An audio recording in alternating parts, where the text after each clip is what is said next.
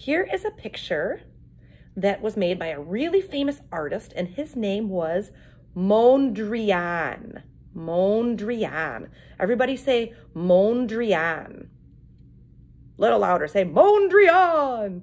Very good. He did pictures like this that had straight lines, rectangles, and squares. So rectangle, rectangle. What's this one? Yell it out. Rectangle. What's this one? Square. So this one has 4 sides that are equal, okay? So this is by Mondrian. What we're gonna do is we're gonna color our own Mondrian. Some spaces are gonna stay white of the paper and some spaces are gonna be colored in. What colors did Mondrian use? He used red, yellow, and then this is a bright blue. So mainly red, yellow, and blue. And then a couple of them are black like this. So you're gonna get to choose which squares and which rectangles you color in and which ones you leave blank. So when I'm ready to get started, I'm gonna get out my box of crayons. Here's my box of crayons. Before I start, I'm gonna put tape on the bottom side down here. So if you take a little bit of tape, and you're gonna put tape right down here, boop, like this. I'm gonna put 2 pieces and there's tape over by the crayon area where you can grab and I can help you. We tape the bottom shut so that the crayons don't fall out. We could also use a crayon corral. So these little crayons are gonna go inside of here. So just go carefully and slowly. Don't go in a rush. You're gonna break your crayons because they're very breakable. Take this part like this, fold the flaps out so no little crayons get left behind. And then you hold your crayons way down in the bottom of your crayon corral and just shimmy them out. Just kind of slide them out like this. Don't shake your crayon corral because you might break your crayons. These are all nice and pretty crayons, okay? Crayons are breakable. They're just made of wax and coloring and a couple other ingredients and that's it. So they can break very, very easily. So this is a corral. So pretend that these are like your little horsies. Oh, I can't get out of my fence. I'm fenced in. It's a corral. I can't get out of the corral. Then they don't roll on the floor. They don't roll to your neighbor and fall on the ground and get broken. So we don't want that to happen. I'm gonna get out my red, my yellow, and my blue. Red, yellow, blue, and then I can also get out my black. So these are the crayons that we're gonna use. So at this time, we're gonna pause the video for a second, and we're all gonna get out our red, yellow, blue,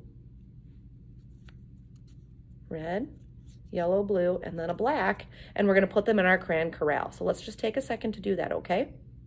All right, just 1 second. I'm gonna pause the video. Let's all come get up here and pause the video. Okay.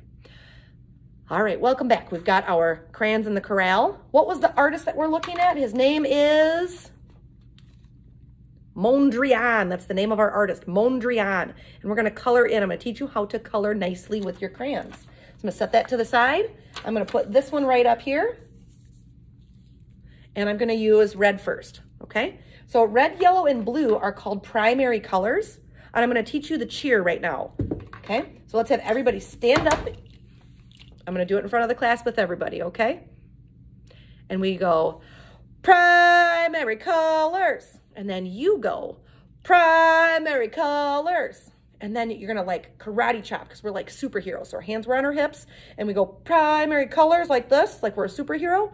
And then we have our hands on our hips and then we say red, yellow, blue, like we're karate chopping. And then you go red, yellow, blue. So let's try it together as a team. So I go first. I go primary colors. Red, yellow, blue. Now you go red, yellow, blue. Okay, so that's our primary colors chant. So here we go to color. When you use crayons, have you ever had one break in half on you? And then it's like in half and then you're like, oh, poor crayon. Don't push too hard in the middle of your crayon. Hold your crayon way down at the bottom down here. Now, some of you are new to crayons. So remember, this is our crayon. This is going to be a puppy dog. So go bark, bark, bark, bark. The puppy dog likes to eat crayons.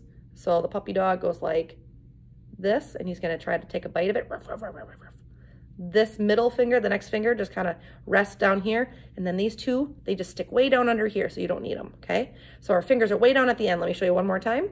Crayon's running away. Dog's coming, bark, bark, bark, bark, bark. It's gonna get me. So put the crayon right here, way down at the end. So hold the crayon down here on the lines. Way down here at the end. Next finger just kind of goes here, and these two tuck under. Because if you hold it way up here in the middle, like this, and you try to color, it'll break in half easily. So way down here, it won't break, okay? So when you're ready to color, let's do like this spot right here. So I'm gonna start in one corner, and I'm gonna just kind of go back and forth. I'm gonna try to stay inside the lines in one area. And I'm not pushing super duper duper duper hard, but I'm just pushing just enough to get the crayon onto the paper. And then I'm kind of doing like each section at a time until I fill in the whole thing and stay in the lines. So you kind of go back and forth.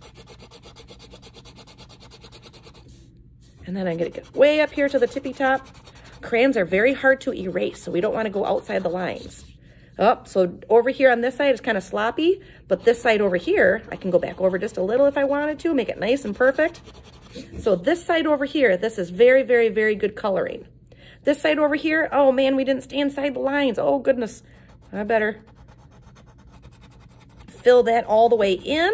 So I have a nice box all full of red. So now this is a beautiful coloring job where it's all filled in. I don't really have any white spaces left. Maybe I could fill in right here a teeny bit. Maybe up here, maybe down here. There we go. Now that's perfect.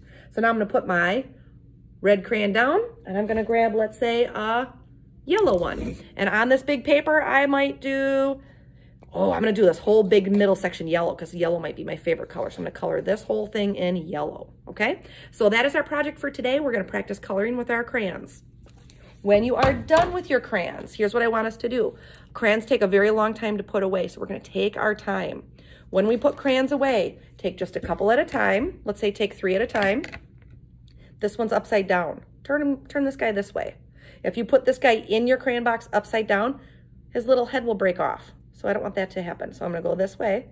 You're gonna hold your box of crayons, open up the flaps, and you're gonna just put in 3 at a time. You're gonna tip it sideways so all of those crayons lay down in the side over here. So I think when I put away crayons, I think I usually do like 2 at a time and poke them in there. Our box is taped shut on the bottom. If you forgot to tape your box shut, go do that. Here's this guy here. I don't think teachers give enough time to put away crayons because it does take a long time, especially for little fingers. Even for an adult, it takes a long time to put these away nicely. Fold these flaps first. Fold this one in next. Okay? And now we can put these nicely and neatly in our art bin. Okay? So, happy coloring!